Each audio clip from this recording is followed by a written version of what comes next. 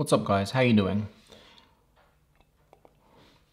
I have to drink a lot of water today because I was filming an earlier episode that I'm going to post actually next week, and I filmed some of it in the coffee house because it was a bit of a thank you Peter McKinnon episode, and I drank so much coffee that I actually felt bad. Like my heart was just going not a good idea. Anyway, I'm really excited because today I'm going to be talking about the DJI Ronin-S firmware update and everything it brings for Sony users mainly. So yeah, let's just roll the intro. Boom!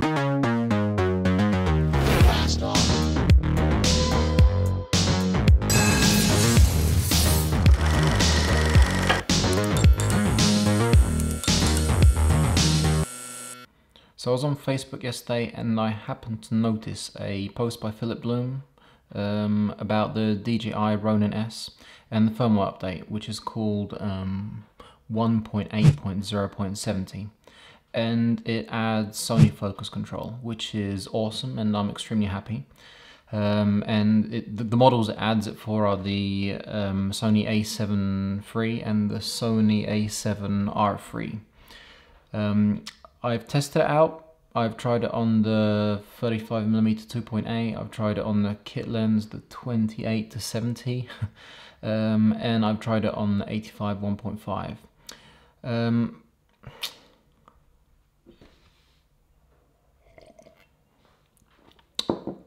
It works. You can pull focus, which is the whole point of it. Let me just read exactly what's been added.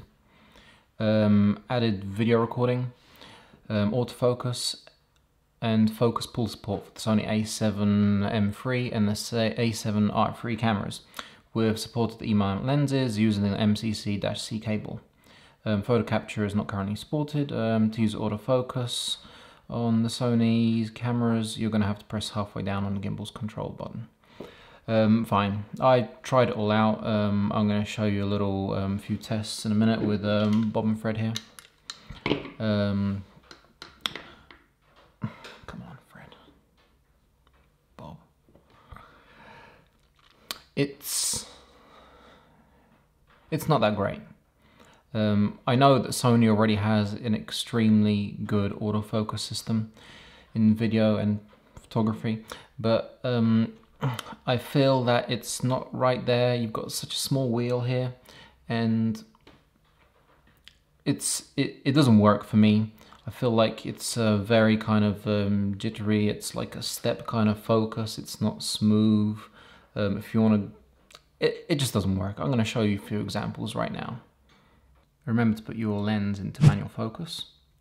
So as you can see, I'm trying to do it really smoothly here, as smoothly as I possibly can. The wheel's really small, so it's quite difficult. But you can see that it's kind of like it's kind of focus. It's very kind of step-like, and I'm really trying to do my best to keep it smooth. It's obviously never going to be as smooth as a human being focus puller, but it just doesn't work like it's meant to. I mean, maybe somebody might notice, but I definitely do. So when connecting your camera to the Ronin-S, make sure that you turn the Ronin-S on first. Connect the MCC-C cable. Make sure you've already set up your camera. So you've turned the smartphone control off. You've turned USB setting to remote. Your in-body stabilization will automatically turn off, and then when you do turn on your Ronin-S, turn on your camera, and everything should work fine. Though, like I said, it's not for me. It's a little bit, it doesn't seem professional enough. But thank you, Philip Bloom, for bringing it to my attention. I don't know, maybe they might do another few updates which might make the actual focus a little bit smoother, but at the moment it's not what I'm looking for. Oh, that coffee. Anyway, next week I'm in London, so I'll post the video that I did this morning, and I'll catch you on the other side.